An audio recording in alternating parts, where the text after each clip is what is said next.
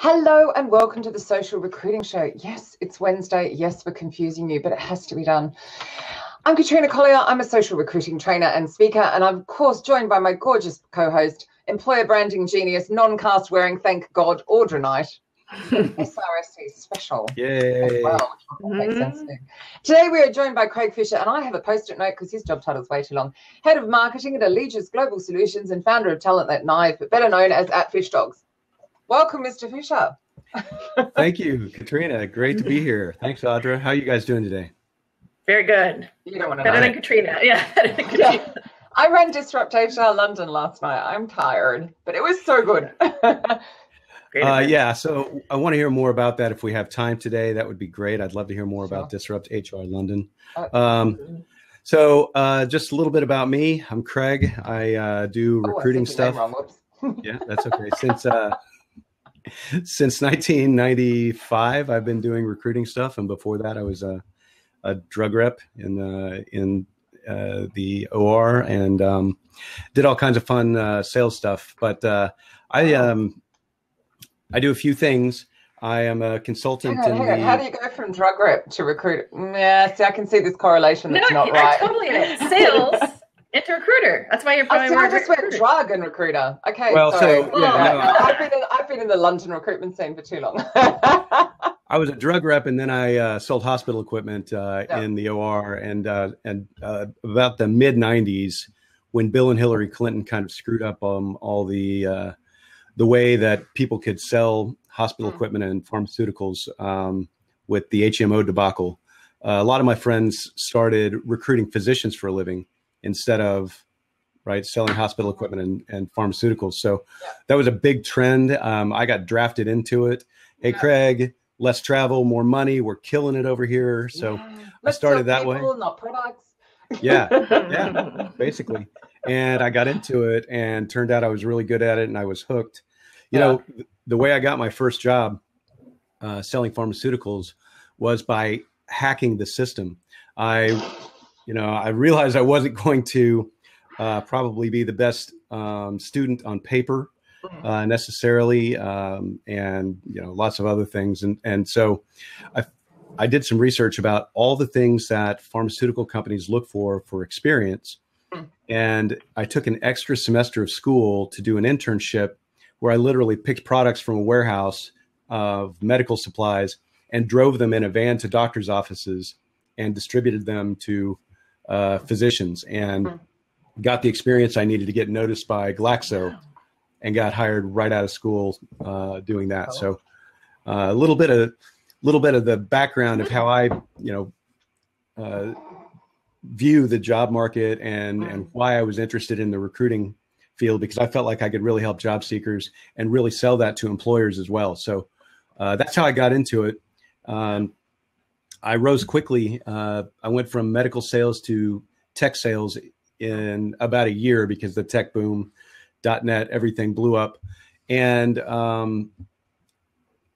I came from this great sales background, and I have a marketing advertising degree from the University of Oklahoma. And so I'm constantly sort of hacking the system with marketing tricks, doing my own thing. And I rose quickly at Matrix Resources, where I started doing tech recruiting and became their rookie of the year and then performer of the year. And then, became a team leader, and very quickly, after 5 years there, moved on to be a director at a larger organization where I implemented HR software all over the world. So we recruited talent for all the big five at the time, big four, to implement SAP, Oracle, PeopleSoft, et cetera. And that's how I learned all about HR technology, and love it. Big fan still. After 7 years, you still have the Cool Tools show? Still have the Cool Tools show. We haven't done one in years. No. Yeah. Why? Lars and I are just busy. Too very busy. I just saw him here recently. I finally met him. We kept doing this thing. It was like this. It's like we somehow missed each other. We finally got to meet in July, which is cool. Lars? Really? Yeah. First time? Yeah. I mean, weird, right? Considering how often we both speak. But yeah, it was really cool to meet him. So Lars and I started our started one of our first businesses together in like 2011 or 2012, something like that. Way back in the day. Way back in the day, yeah. I didn't know you guys had a business together. Yeah, we did. I mean, technically we still do, I guess. We don't really do much with it. But when we have projects that we do together, we actually have this LLC that we can work under. So it's pretty fun. It's funny how long ago, like 2012 seems though. Because I just think there's been so much change in technology and recruitment, etc., in the last 5 years. It does seem like long. And it's like it's not. It's kind of very long time ago. Well, and I started TalentNet, the TalentNet Twitter chat in 2008. Whoa. So the very first ever Twitter chat for recruiting started in the fall of 2008. 10 years ago next year. Boy, did we have fun. Yeah. So next year will be a very exciting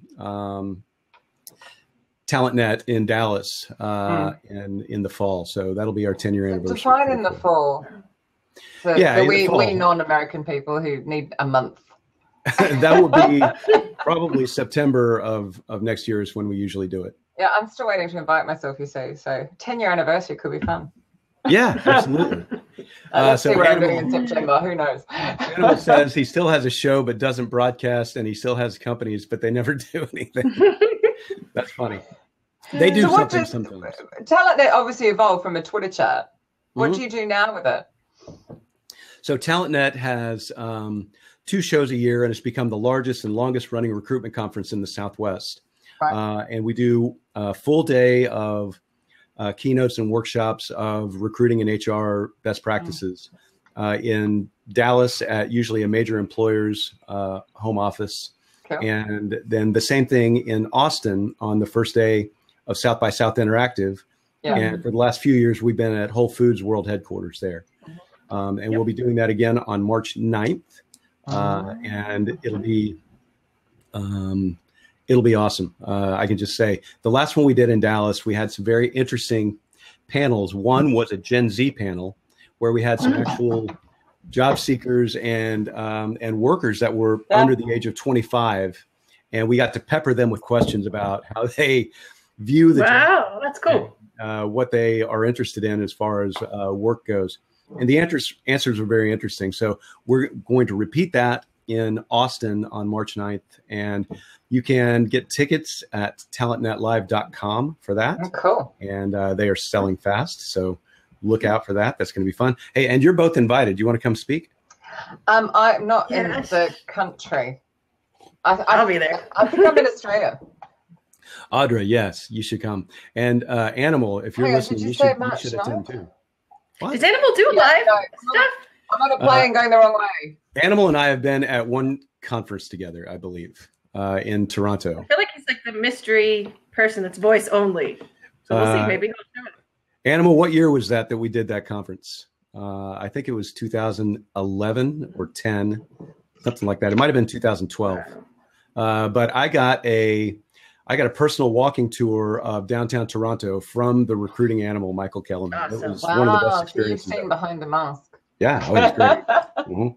So I can't because I'm flying east and not west on that day. Sorry. Well, I haven't been home for nearly 3 years. I think it's about time, to be fair. It's quite a party. So September could be there. It's March 9th is the next one in Austin at Whole Foods headquarters. No, the September one. That I might have to. Yeah, the September one, we don't have the date pinned down yet. We're still working on that. We're actually trying to do it at the Omni at the new Texas Star Dallas Cowboys practice facility. It's an amazing place. Cool. And it actually overlooks Dallas Cowboys football practice as you're having a conference, which is amazing. So we're trying to work that out. Yes. Very cool. Very, very cool. So, sorry, Audra, you were going to say something. Did I? No? Oh. So we're having an SRSC special, and as this was all your idea, Audra, because again, I'm just too tired from last night. Tell me exactly why we're having an SRSC special, and what does that even mean? Well, first, the one reason I thought of you, Craig, is that I think if I'm correct, you've done everyone except for one. Is that right? That's correct. I did the very first SRSC and have keynoted or led workshops in every other one except for one. You had a good excuse. I had a good excuse. I was getting married for the one in Boston 3 summers ago. Yeah. Can't remember. That was actually my first one. Yeah. Yeah. So for people that don't know, it's the Social Recruiting Strategies Conference, twice a year. Very big. I'd say about 300 people. Really fun conference. But I thought, we could talk about maybe just a little preview of what you're talking about without giving anything away. And then if we have time, do you think we're biased though, because we always have like a speaker reunion that involves wine? Lots of friends. Well, my first one though, I absolutely loved it, and I didn't know anyone. Yeah. Oh, okay. So it is good. It's a good show. So it's the TalentNet crowd mostly. And that's how SRSC kind of got started. So Kara will admit to this. She and I collaborate. We collaborate. We share lists, and she looks at the TalentNet agenda and says, all right, what looks good there? And then they do it in other parts of the country at SRSC, which is fun. That's not the only thing they do. They do a lot of things well, but that's part of it. And so the TalentNet crowd is great. TalentNet's a real family. And SRSC feels the same way, and it's got its own vibe now, which is really cool. That's why I keep coming. That's why I keep coming back in January. Yes, it's like my one a year that I will self-fund to, kind of thing, as opposed to the rest of them. I'm like, yeah, and I get to catch up with you all. Yeah, and San Francisco is just amazing, right? It's really cool, even in January, where it's a bit chilly. It's Sydney, Australia in America, if you ask me. Yeah, there you go. I like that. Yep. With those animals, what are they called again? With seals? Slightly weirder sea accents. lions. Sea lions. Those are amazing. Kind of gross, but kind of awesome. Yeah, they're smelly, but they're great. And to be fair, you don't get weird animals lying around the dock in Sydney. I'm just throwing that out there. No, not as much. You only get weird Australians lying around the dock. However, there is a nicer temperature in January in Sydney, but anyway, that's another whole conversation. I totally agree. Winter in Sydney is quite nice, which is in the summer. Yeah. So March is the first time actually I'm going home where it's warm. Usually I go home in June or July, which is crazy, but it's freezing. I'm like, what am I doing? But anyway, that'd be cool. Yeah. If Trevor Vass is listening, we still need to have that conversation about me coming back to the ATC. Yeah. There we go. Good idea. Right. So, good idea. Are you going to give us a sneak peek of your recruiting tools? Obviously, that did make me sit up. Considering you're a marketer and you said recruiting tools, I was like, I want to know. Yeah, are they generic recruitment tools? Are they more employer brand tools or sourcing? A little of everything? Well, okay. So you two probably know what my platform is, right? I am a big believer in inbound recruitment, right? And so you put great things out in the world to attract people back to you. And I feel like, you, the individual recruiter, are just as important to your company's recruitment efforts as the company's brand is. So all recruiters have their own brand. Gotcha. And it's just like everybody's view of their job is sort of like boxed into their direct manager and their peers on their team. That's your view of your company, right? It's not necessarily a complete top-down thing. And so a job candidate's view of your company is sort of the same thing. It's you, it's that person, right? Yeah. And so the people they interact with are all very important. Recruitment coordinators, anyone that does anything to help that candidate through the job process should have a good public-facing brand, if you ask me. And so I'm all about... So I call that looking like a recruiter worth talking to. That's exactly right. I think recruiters don't get brand because they're like, that's marketing speak. But like, if you just look like somebody worthy of someone's time, right? What makes you interesting at all? Yeah, right. Exactly. If you reach out to someone and they come back to check you out, which they will, because everyone snoops now, right? Yeah. This is the snoop economy. The world of Google. Transparency. Yeah, it's the snooping economy. And so the stalkers that you're stalking are stalking you back. Absolutely. Can I borrow that and hashtag it and give you credit, obviously? Anything I always, snoop economy. That's, I call it like recruiting in the age of transparency, but I kind of like the snoop economy is easier to say. Yeah, so they're gonna snoop about you and see what you look like. If they can find a picture of you in a swimsuit or whatever they do, right? This is what people do. And so you might as well serve up to them whatever you want them to see.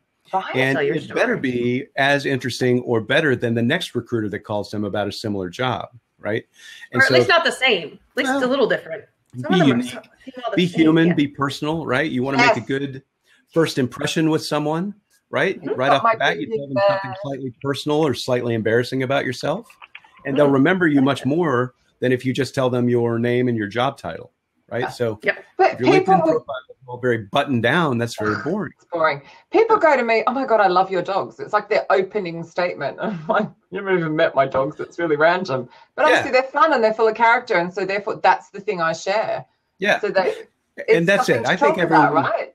I think everyone should have three things that on a regular basis that are slightly personal that you can come back to, that you can share all the time, right? So my three things are my three boys. I've got three kids, right? I live by the lake, so there's lots of pictures of the lake, boats, and sunsets. And then I travel all the time, right? For business, so there's lots of travel photography as well. So cool photos in cities and crazy places.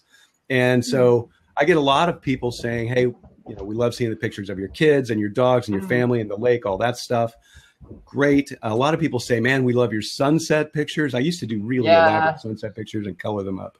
But I'm still out running by the lake all the time and I'm out there constantly. So there's plenty of that. But three things, everyone should have three things that they can feel comfortable about sharing. My dogs travel and probably might be a human man. Well, you know, you get into a cadence. Spiritual quotes that go out every so often. But you know, one thing that you touched on that I think is really important, because I get this a lot, right? I don't want to share photos of my kids. It's privacy, blah, blah, blah. But I love the way you've done that because it's kid 1, 2, and 3. You haven't. That's right. You kept their privacy, which I think is so important. Well, like I say, the stalkers that we're stalking are going to stalk us back, right? Absolutely. It's the Snoop economy. And you might as well serve up exactly what you want them to see. So I want to, you know, just shamelessly market my kids, right, for my business purposes, but without using their names ever, right? So we can keep them a little protected. And so I've never posted their names online. They're always numbers 1, 2, and 3 sons. They're not allowed to comment on my Facebook posts, and they're not linked to me as family members on Facebook. I do have fake profiles for numbers 1, 2, and 3 sons. So there's there, they are listed. Yeah, I do. I think that's good though, because I will often say to my clients that you might want to have a separate Instagram account for the family private pics that perhaps you don't want out, or do something like Craig's done. Like I regularly will quote Craig with his 1, 2, 3. I feel like Craig fan, to be fair. And right back at you. But to me, having an extra account feels like more work, and I don't have time for that. So I don't have separate Facebook pages and Instagram pages.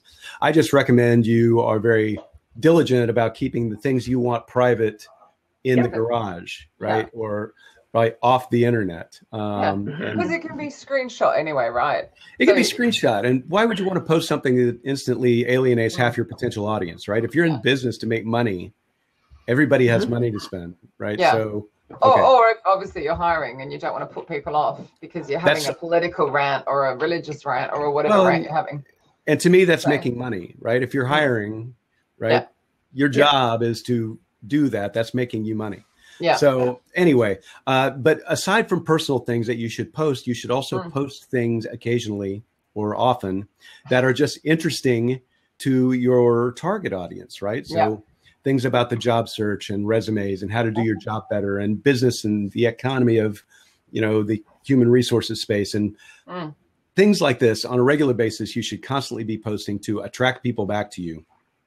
And then the occasional personal thing, your 3 things. And then occasionally, hey, look at me, I'm going to be at a conference or watch my radio show or, you know, whatever. Here, look at our white paper, check out our job that we've posted. That sort of thing. That's the ask. And so I like 5 gives to every 1 ask, right? 5-to-1 give to ask ratio is something I've been talking about since the beginning, right? Since I started speaking in 2009. It's literally, I guess, 2008 because we had Talent Live back then. Anyway, I started talking about it way back 10 then. 10 years next year. It's insane. Greg, is that what the 5-to-1 behind you is? Yes, it is. 5-to-1. Yes, cool. look at that. And here's the other one. Be human. Whoa, go the creepy stalking going on. You actually were looking at that? And that over there, right behind me, that's my candidate experience plaque.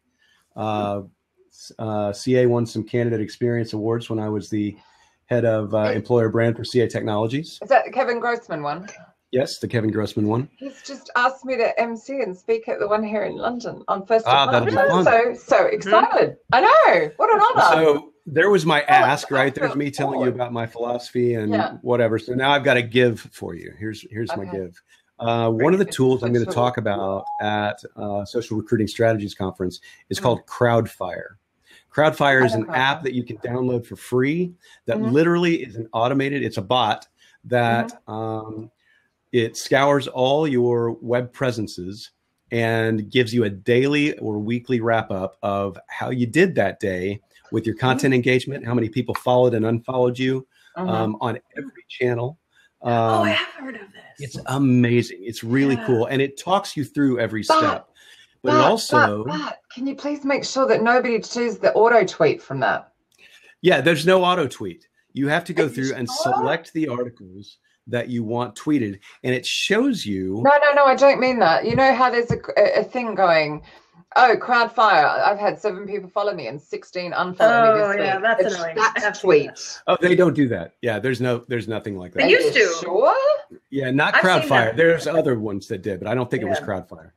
Goes off to find one just to prove him wrong. Anyway, sorry. No. Well, it could be. I haven't found that feature. It might have done it years ago, maybe not anymore. That's possible. I haven't seen it recently. Well, so Crowdfire is pretty new. Crowdfire has changed, right? This is fairly recent stuff. Crowdfire has been around for a while, but this platform that they've got is all revamped, and it's pretty amazing. Cool. I'm gonna check it out. But it also shows you the posts that are doing well in your network and who has shared them. It's a lot like Right Relevance, which is another tool that I really like. RightRelevance.com. You can start online and then download the app. It also tells you what posts are doing very well in your network and who has shared them and how many shares and likes they get. So, is that RITE or RIGHT? RIGHT. Yep. The correct spelling of the word. Yeah, correct spelling. Yes. Right. Yeah. You know. Yeah. Well, so I was listening to. Carrie's over here, by the way, because she's just got the best surname ever, by the way. Yes. She does. How does that work? No relation. No relation, but best surname ever. Yeah, it's not my surname. I married into it, and I just won't get rid of it. Now I'm divorced. Right. It's one of the 3 things. Yeah, one of the 3 things. So, Crowdfire and Right Relevance are 2 things that I'm really big on right now. I used to use the Hootsuite app that allowed you to schedule tweets ahead of time. That basically gave you suggestions, and it was called Hootsuite Suggestions.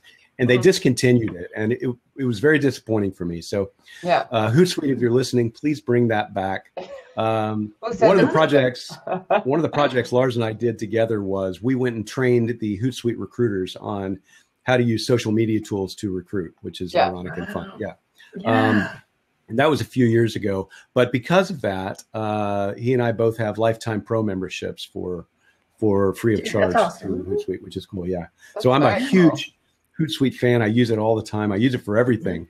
And I even have all my teams using it as well. So big fan of that. And but the suggestions app went away. So I need that back, please, Hootsuite. Until then, I'll be using watching the Social Recruiting Show, aren't you, Audra? That's right. So yeah, my SRSC talk is all about cool tools for recruiting in 2018. And they're not going to be the tools that people expect, because I deal in the stalker world. You see, they'll all be like, "What's the latest email unearthing tool?" Yeah, no, these are not going to be the tools that people expect. Some of them will be sort of corporate tools that are new and awesome, ideal, things like that. But some of them will be just the apps that I use all the time to make Craig and Allegis and TalentNet look really cool online.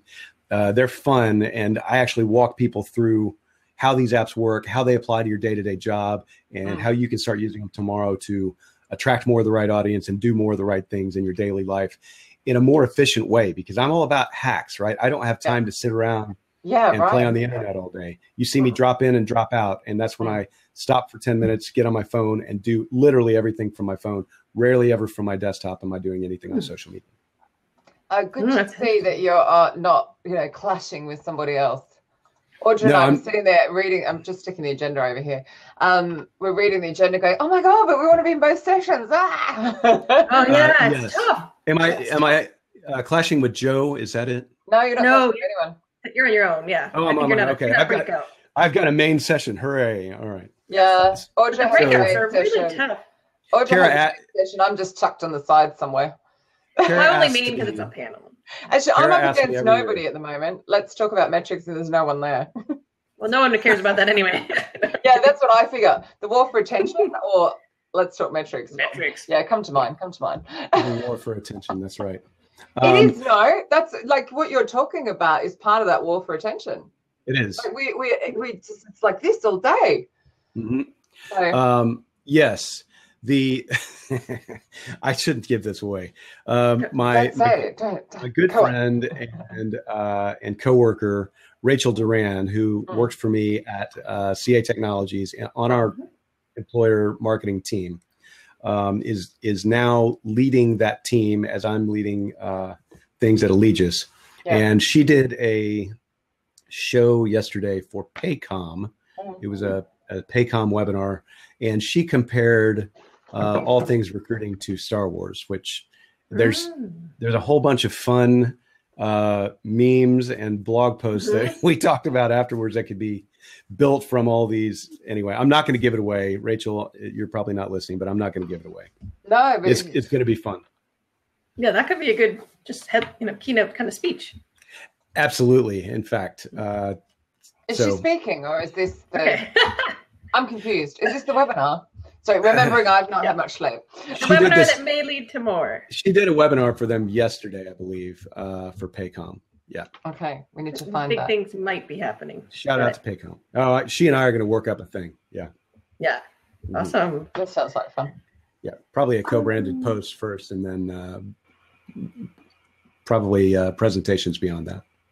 Speaking of three things, isn't one of hers the cool hair? It rock is. and roll hair. Yep. Yes, Rachel has. I remember her because of that. Rachel has awesome rock and roll hair, and if you follow her on Instagram, the Rachel Duran, her daughter is the cutest thing ever. She's so amazing, and her son's pretty cute too. I've met them both, and they are awesome kids. So they come to my Halloween party every year, which is fun, and Rachel and I hang out all the time. You guys take Halloween very seriously. We do. Yes. I do. I started thinking about it like 2 months before. Actually, I'm not following her. That's shocking. I am now. Yes, the Rachel Duran. Shout out. That hair is cool. Yeah, it's a purple thing, right? It is. Well, she mixes it up. I think she's had sometimes pink. It's pink. Yeah. She mixes it up. It's very cool. Sometimes she's kind of blonde, but with a good streak or two. I almost got to meet her. I think she went to Grace Hopper this year, and I was supposed to go, but because of my leg, I couldn't. Yep, she's big into Grace Hopper. She created one of the hottest trending fads, memes, and hashtags for Grace Hopper ever when we were working with CA Technologies. And she does some really good work. She's amazing.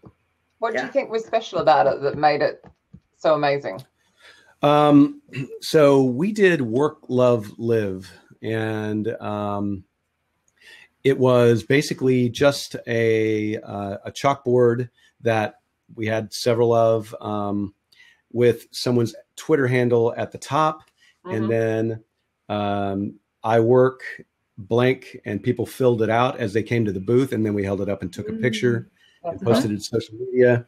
And it just took off, really took off. Because everyone will go, I haven't got any time, but something like that is so simple. Yes. And then you get a load of content and you can spread it out over the year. It's not like you have to do it all in one go. Yeah, minimal spend. I think it's so complicated. Yeah, minimal spend. Massive reach, because all those people are going to retweet it and share it with their network. It went way beyond CA and Allegis and Grace Hopper, and people started using it all over the place. And it even got picked up in some major news publications online. So it turned into a big deal. And so we do a lot of that sort of thing. So Rachel is on my team at Allegis, even though she works for CA. And so we're all about simple things, just a different way to look at a problem or an issue or a question, and then package it in a way that people can consume. And if you can do that, and be original about it and fun, and put together the right content around that idea, it will get picked up. So I did this very simple survey of job candidates in the spring for Allegis, asking them how they feel about interacting with chatbots as part of the recruitment process, right? Silliest thing ever, but no one had thought to ask that question. And no, we're just going to implement them without asking. That's right. Yeah. So I got back all these great data points from job candidates about how they feel about talking to chatbots through the assessment process, or to answer initial interview questions, or to schedule interviews. What did they say? The data is great. Well, the vast majority of people were either cool or very cool with it. Yeah. The bottom 18 to 20% were very uncomfortable. So the data says that while most people are fine doing this because it makes the process more efficient, you still need the human touch, right? So high tech doesn't overrule high touch, right? It's still people that are going to be doing the recruiting. And that's why our jobs aren't really in jeopardy, because one of the top questions, so Allegis Global Solutions does the outsourced recruitment for DXC Technologies, which is a massive tech company. It's the conglomeration of CSC when they bought HP Enterprise, came together, created DXC Technologies, right? And so we implemented a chatbot, Olivia, on their careers site. So if you go to DXC Technologies careers site, you can see a working model of Olivia, the chatbot, and ask it all kinds of questions.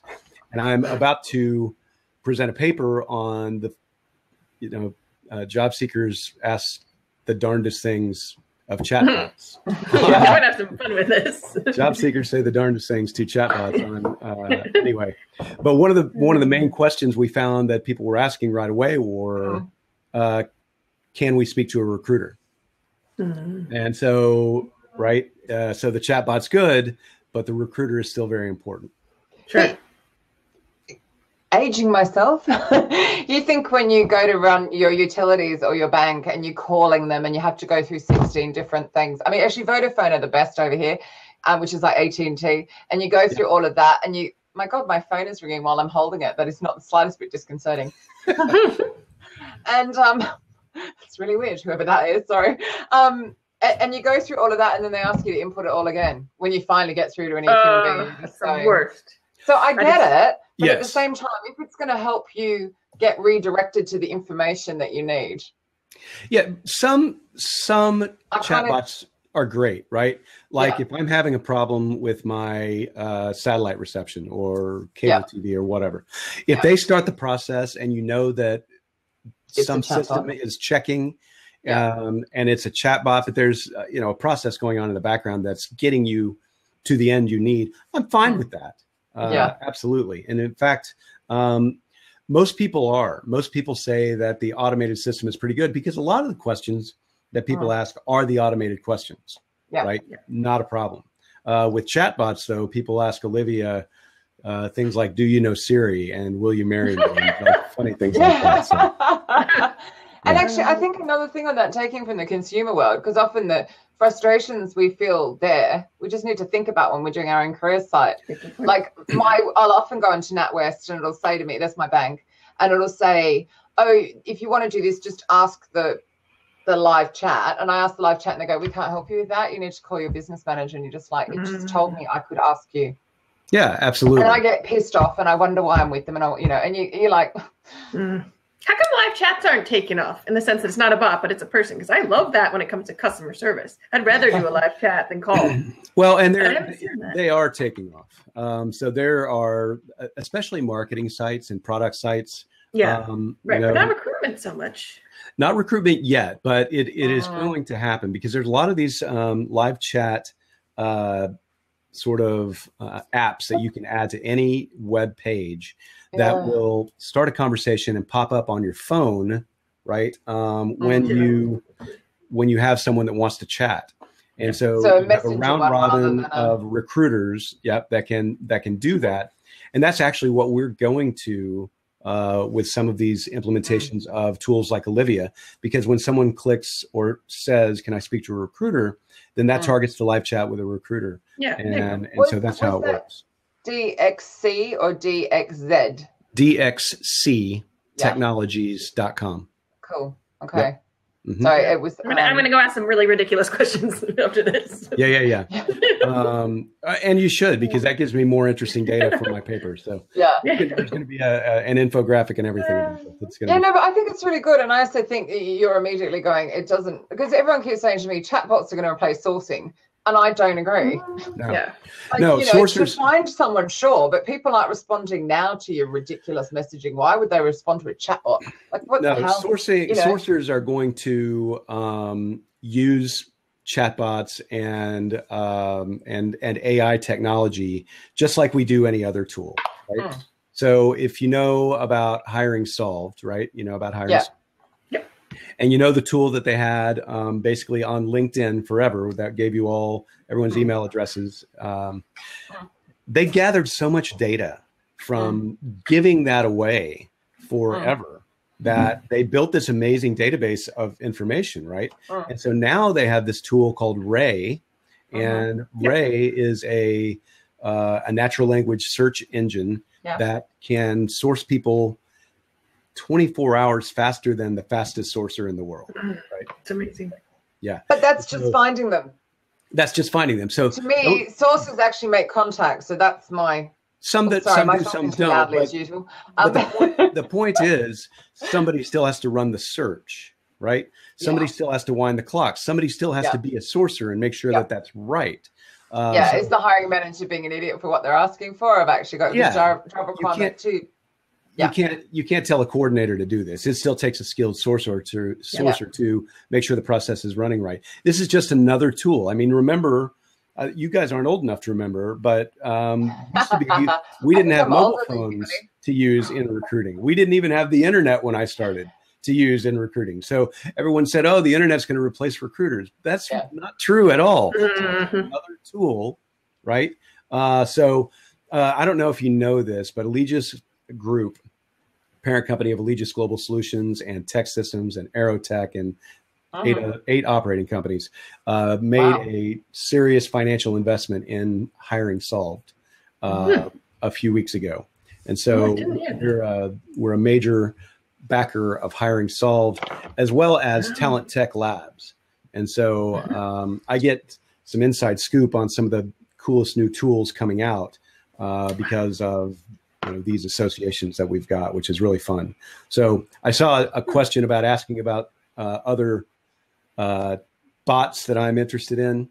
I don't know if you've looked at Ideal, but Ideal does some amazing resume screening and actually takes some of the bias out of it, which is really cool.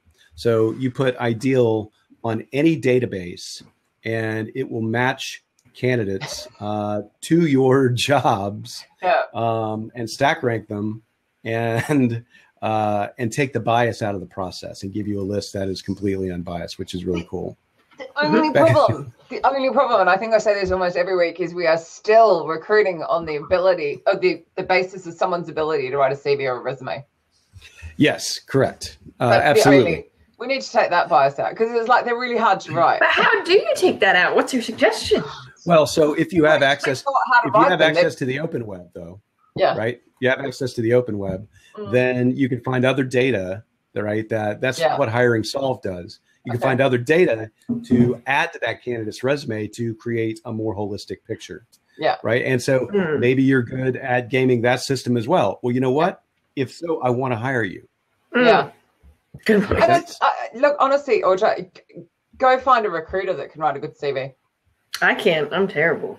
CVs are terrible. Resumes are the worst documents ever, right? They're these things that we copied from some template in college, and then we just duct tape other crap to ever since. Right? And one of those really big job board aggregator companies that we all know, like I'm trying to wing, has got some actual like paper advertisements on the wall in the train stations over here, and it shows a CV or a resume, and they're so bad. I keep wanting to take a photo of them going, you're telling people to write that? Like, there's no self-promotion, there's no achievements, there's no what I'm bringing to the company. I'm just No, there's nothing interesting Just at all. having a Ma brand. Many years ago, I polled people on LinkedIn and Twitter to ask them the worst things to add to a resume or a CV, right? Yeah. And we got a ton of responses from a lot of famous people. And it turned out to be a really, really good post. And this is many, many years ago. Yeah. But some of the most obvious things that you would think that everyone puts on CVs were the things that these famous recruiters all said, get that off of there, right? And so the intro, right, for instance, get that off of there. It doesn't make any difference. Get everything you need someone to see in the top third of the page, right, above the fold, because recruiters don't look below that. Right. Yeah. And so, but LinkedIn's like that now. You don't see the summary. It's 2 lines. Nobody can be asked opening it. So it's it's most recent experience is. Yeah. That's a really bad thing that they did with that. I'm not a fan of that at all. Well, particularly if you're like us, where we've got like quite a lot of experience. And we want to write a little like, well, I came from here, I've ended up here, and now I do this. And then, right? Because that's frustrating. I'm testing a theory that, and in fact, I've actually proven it, that search engines still see that information, right? Even though you have to toggle down. So it's still important to put it there. And snoopy recruiters will actually go and check out your summary, job seekers. Snoop economy. Right. And snoopy job seekers will also do the same for you recruiters. So absolutely keep your summary information there. And we will get LinkedIn to bring that back in a better way at some point. It's going to happen, I think. Yeah. I think the biggest shame is the embedded media under that summary, because that's where you're actually going to put cool stuff you've done. It's not just for that employer or that employer. That's right. So the other thing that I recommend there is to create another job that is sort of like your second summary. Okay. So in your experience, create another job that says Craig's summary or something like that. I put it all under TalentNet, basically. Yeah. But don't recruiters search current companies sometimes and current job title as opposed to previous? So absolutely. Miss that? Well, you want to put it as your current. You're saying put it as your second, maybe. Well, you can have 2 current jobs. Yeah, true. Current jobs. Good point. That'll teach me for thinking out loud when I'm tired. On LinkedIn. Yeah. Absolutely, Mr. Raw. Absolutely. Hack the LinkedIn profile. Yeah. That's right. A whole show on this one time. Yes, we totally could. In fact, you guys may remember this. Jason Seiden and I started the first ever LinkedIn certified training company in North America. And we were, I think, the first company ever asked to train LinkedIn's salespeople on how to use LinkedIn better. That's hilarious. Right. Yeah. I think you could do something on recruiters presenting themselves better on there. Like literally that, as opposed to the hack, which I know Chris was talking about. Or maybe you should learn it from a marketing point of view, but the not hacking it to get information, more the hacking it to present yourself right. Going back to that look like a recruiter worth talking to, personal brand thing that we started with. One of the things that I teach in the workshops that I still do, this is great. So my company, Allegis Global Solutions, is a great employer because they give me all this amazing leeway to still do TalentNet and still go do training and workshops for companies all over the place for their recruiting and sales teams. So I get to do sales kickoffs and all kinds of fun stuff. And they give me tons of leeway to do this. So I still do these workshops on a regular basis. But you'll notice in my summary, right in the middle, it says, first and foremost, I'm the father of 3 amazing boys. And you can usually find us near Grapevine Lake outside of Dallas, Texas. Right? And so right there off the bat, somebody gets to know me better than they get to know the next guy who's all very buttoned down with his bullet points, et cetera. Right. So I'm more identifiable. I'm more personable. I'm more of a 3D person. And that's what I recommend to both salespeople and recruiters, to get something personal in your own profile, in your summary, even in your experience now. Yeah. Also, what about, we always talk about recruiters having great LinkedIn profiles, and a lot of them do have good ones because they live on there. But what about hiring managers? It's amazing how many hiring managers have terrible profiles. Hiring managers are the worst. Hiring managers are, but they're looked at by seekers, right? So the problem with hiring managers is it's very hard to change hiring manager behavior. And there's a few reasons for that, and I'll tell you about it in a second. But if you check out most hiring managers profiles, you learn a couple of things very quickly. Hiring managers are not good at two things: hiring and managing. Right? Most hiring managers are in their job because they were good at their old job, right? Not because they're really great managers or really good at hiring, right? They were good business analysts or whatever they were before they became a hiring manager. And so we don't give them much training, right? We don't send them to MBA school to become better managers. And, you know, maybe they get their PMP, which makes them a decent project manager, but that's different. You should have people for that.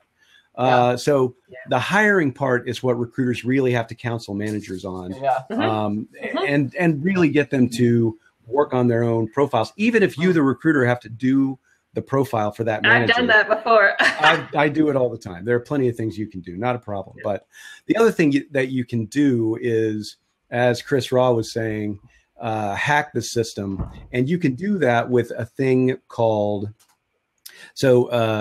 LinkedIn actually put a name on this. They liked what I did so much. It's called job tagging, right? So first of all, you need to have a few things in your resume near each other, because both LinkedIn and Google use proximity, right, in search terms. So your name near your company's name, right, near the skill or keyword that you want to be known for, and near a location, right? So if you go Google LinkedIn Training Dallas or Employer Branding Strategy Dallas, I'll be the first, even if you're not connected to me, I'll be like the first non-paid result you get for several reasons. And I don't pay for any ads ever. I've never paid for any placement for any stuff like that. It's all organic.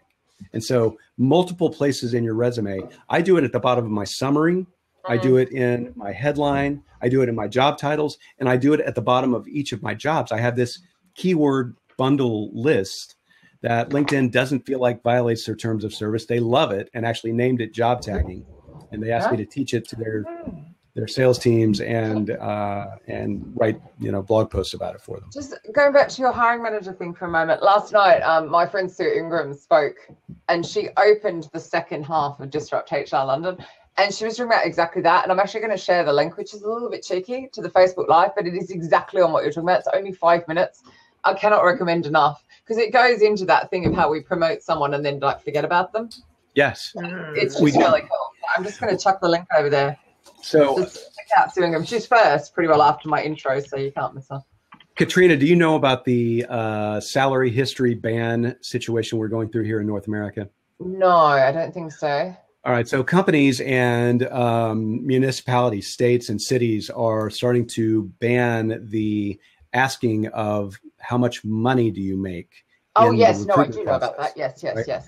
And so I had to actually implement that with CA Technologies. We were one of a handful of companies like Adobe and a few others that voluntarily jumped ahead of that process to say, we're just not going to ask that question across the board. Right. And it was okay with the recruiters, believe it or not. We had to write guidelines and roll it out and say to the recruiters, you can't ask this anymore.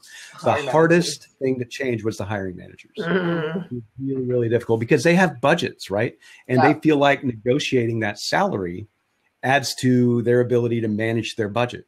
And so that's the toughest behavior to change. If you've been at your company for a little while and you started on a lower salary and you haven't had a promotion, so your salary might be down, but if your market rate is substantially more now, why should you say what you were previously on to end up getting negotiated down again?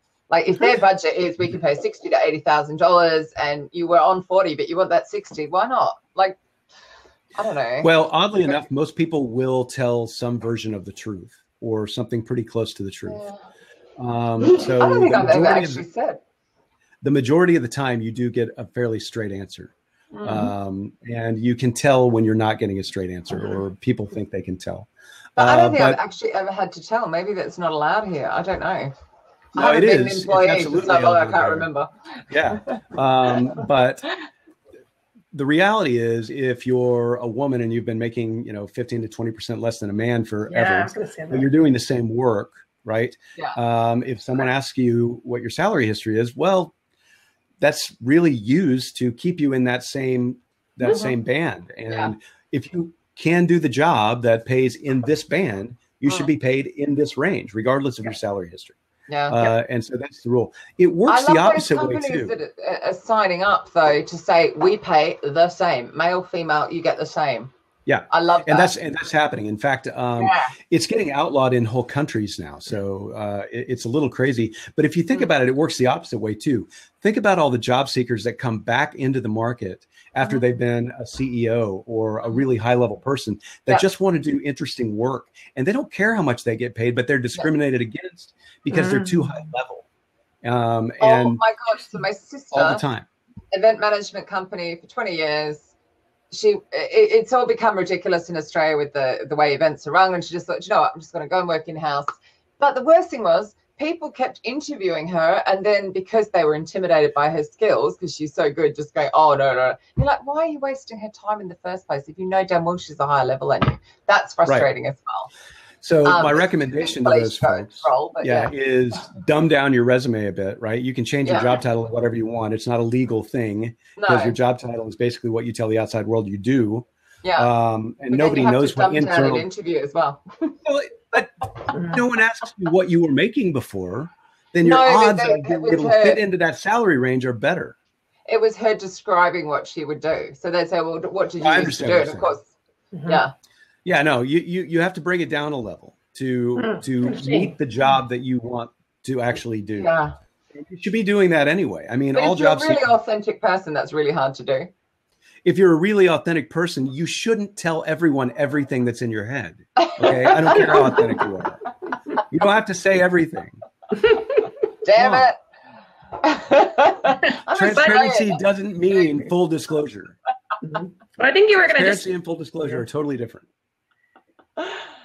I think you were just going to touch on this, but that's one thing I think job seekers do wrong on LinkedIn. They have all these keywords of what they're doing now and not the job they want. I think that's correct. So one of the things you can and should do is go look at all the job descriptions that you'd be interested in doing and find all the common keywords and utilize those in my keyword process there and put them at the very top of your resume, right? So instead of a summary, just a keyword list, interested in and experienced with these things. Okay. So that doesn't say you've done all those things. Maybe you're currently doing a project on your own to learn those things, right? And that's another thing, right? If you don't have experience in a certain skill, start a project, start a research project about that skill, document it, and list it as experience on your resume.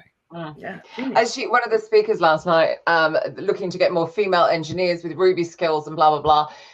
When she started, they did ridiculous things like you needed 8 years of experience in Ruby and something else. And actually, they didn't. Who has that? They didn't need that at all, right? They didn't need that. And the hilarious thing was, so she went to Stack Overflow, got how many people, like how many women there were, and then broke it right down. And it turned out there were 107 people that had 8 years experience and had Ruby and blah, blah, blah. And she just went, really? You wonder why we're not recruiting women? But she just broke it down like that. And then, of course, flipped it and changed. Because she said, we can teach them that. We don't have to bring people in. And Ruby's not, and they didn't even not hard to learn. Degree was another one. Yeah. If you have good development skills, if you've got even .NET skills, you can learn Ruby. If you, I mean, half of the code is self-learn anyway. And they share code all over the place. They're shocking. Well, and that's the thing. Nowadays, with all the groups that we have available to us to share code and things like that. Sorry, nobody writes their own code from scratch anymore, right? It's you start with borrowed code every time. Yeah. So it's not like you have to be the best code writer in order to do a really great job these days. Yeah. No. Yep. Absolutely. All right. So there is an article on my LinkedIn profile about the top ways to connect with tech talent. And it's tools and strategies. So if you go to my LinkedIn profile, it's one of the articles. Engaging. And the one on Twitter. Yeah. I apologize if I'm moving around. A very smelly Springer has just arrived back in again. What? Pictures. He's like, come on, pull that dog up there. Hey, up here. Come here. Up here. I don't know if he'll go. No, he's refusing to move. Normally he comes up, doesn't he? Where's Bloodcat? We're missing Bloodcat. He's actually sleeping. Craig, you've got a new puppy. Is that going to be one of your 3 things now? Well, if you can see back here, there's one of my other puppies. Yeah. That's Derby. Derby is our existing puppy. Hi, Derby. Uh-huh. I don't think he's liking my screen being up. I might be able to get Daisy in here. Hey. Did you put her? Here. Oh. No, I can't get Daisy in here. She's put up so she won't bark. It's okay. Come here. She's a little barky these days. Thank you. She's still cute though. Yeah, come say hello. We're not even sure what she is. Oh, hello. There we go. Oh, he's so handsome. Oh my God, he smells. I don't want to know what he was in. Yeah, sorry. He's just come back from his walk, and I'd say he's been in a. Anyway, it's the end of my day. I'll go wash it off. So nice. We're gonna have a couple more minutes. The chat just went really quiet, which is very odd. Yeah, they're just watching what our antics here. I think at this point they're checking out your LinkedIn profile and copying. Yeah, I think it's copy and paste of Craig's profile. So can we talk real quick about college football?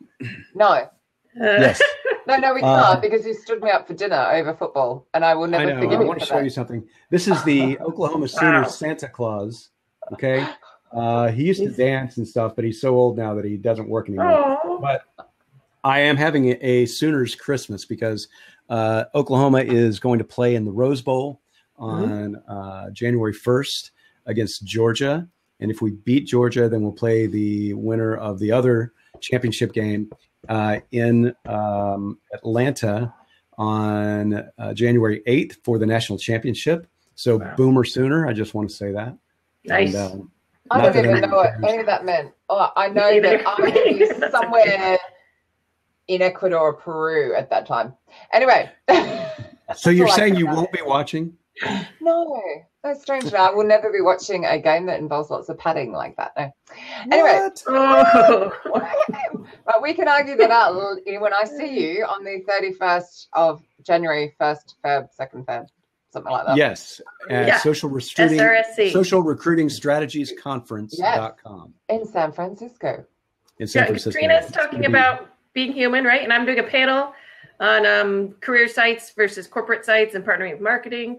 And there's about 15 other fantastic speakers. Yeah, no, it's good. I think I took the agenda up the side there somewhere.